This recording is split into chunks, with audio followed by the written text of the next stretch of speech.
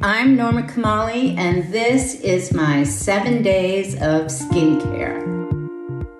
Some favorite skin tips that I have really start with the most natural skin you could possibly have. I developed Glow. It gives you a warm glow and you can use it year-round. So simple to use. 1, 2, 3. I do a little dab, smooth it into my skin. I feel really good about my skin and the color, and that it's going to keep looking better and better throughout the day. I also add Hurraw. It's this beautiful lip tint, comes in lots of different shades, plant-based, no dyes. So for a natural look and a truly natural face, I have my lip tint and I'm feeling good.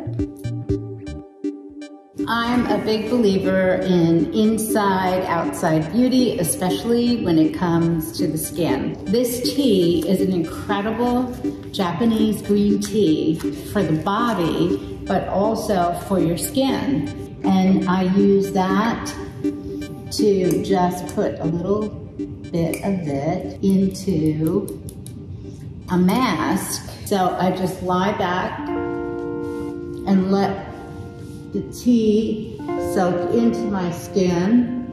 Astringents are super great to calm your skin.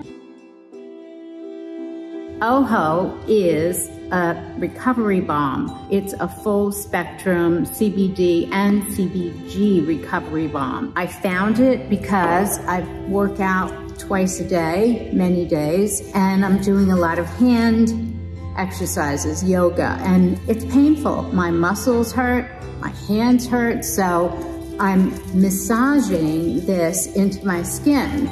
It leaves my skin feeling great and my muscles feeling great. Exfoliating your skin is really important. You massage it dry from the cream onto your body, and you massage it into your skin, and it will start activating and you'll see the color change. And then you rinse, you can feel the difference in your skin.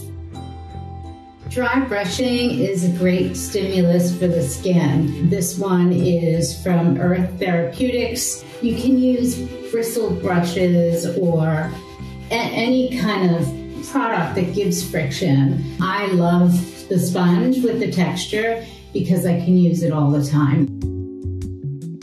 One of my favorite all-purpose products is Soft. I use Soft at night, in the morning, during the day, and I remove my makeup with it too. I'm a big believer in facial massages, so I massage my skin and then warm water on a washcloth. I'm just smoothing it over my face, over my eyes, over my eyebrows. I also take the opportunity at night to exfoliate.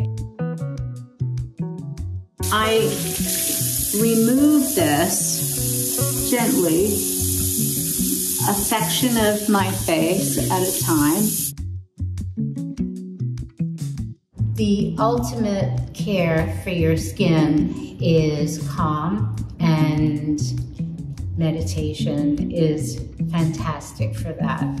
So I will end this 7-day ritual with a meditation where I breathe out